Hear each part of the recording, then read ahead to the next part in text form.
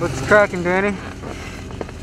Just trying a trucker's hitch with snowboarding gloves on, and it's not really working out. Lacking in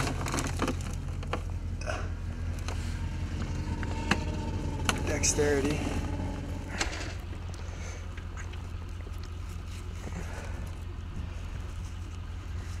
Everything is froze, so we're trying to work with what we've got and make the best of it.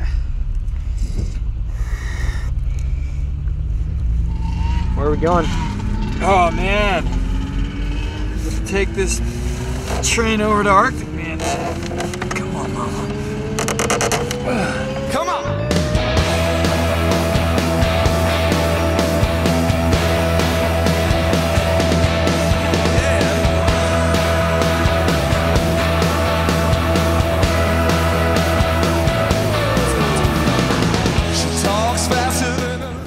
Got some frozen toothpaste here. Little Arctic. Weather has dominated this thing. It's a brick. Dental health is mental health. Gray's getting a little gnarly. Yes.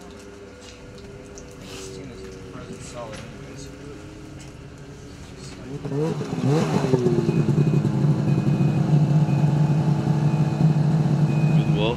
We're just stringing our tent with Red Heart yarn from Jimmy Bean's wool. Tying this tarp down. You know, I really feel like we're missing something today. What about you guys?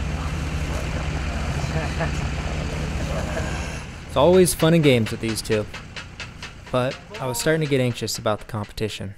So from the tit that we're standing on right now, you drop in, this is about the steepest spot right here. Probably doing about 50, 60 or so, and you get down to the bottom of it depending on how good your tuck is. And then it just kind of meanders through that canyon for about 2 minutes. And at the very bottom we call it the pickup. And from there your sled comes out of a different canyon, kind of drives up right beside you, catches your speed, and hands you your rope.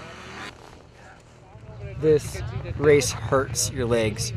I mean, they are seizing up, feel like they're gonna burst out of your skin. You get to the bottom of the course and you're pretty much hanging onto your boot to hold yourself up and you can't even walk.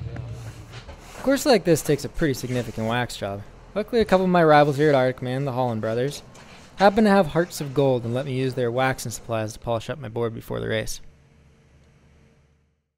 I don't have all the entries forms in advance. I can't give a list of names to the state of Alaska to see if you guys are deadbeats or dead girls. So what I have to do is, and I have a subpoena they sent me today. I cannot write any checks till Sunday, on Sunday. It's probably a week afterwards, because if I write you a check and your child money's not there, they fine us $10,000. It's a state deal. If I have your entry form plenty of time, I can send it to them, they can review the Social Security numbers, let me go. They sent me a list of names today. They're not sure, but they think we have some problems. So they told me back about an hour ago in an email that said, you write one check, get a $10,000 check out. Good thing I don't have kids. Driving in a space Lamborghini, driving in a space, driving in a space, driving in a space.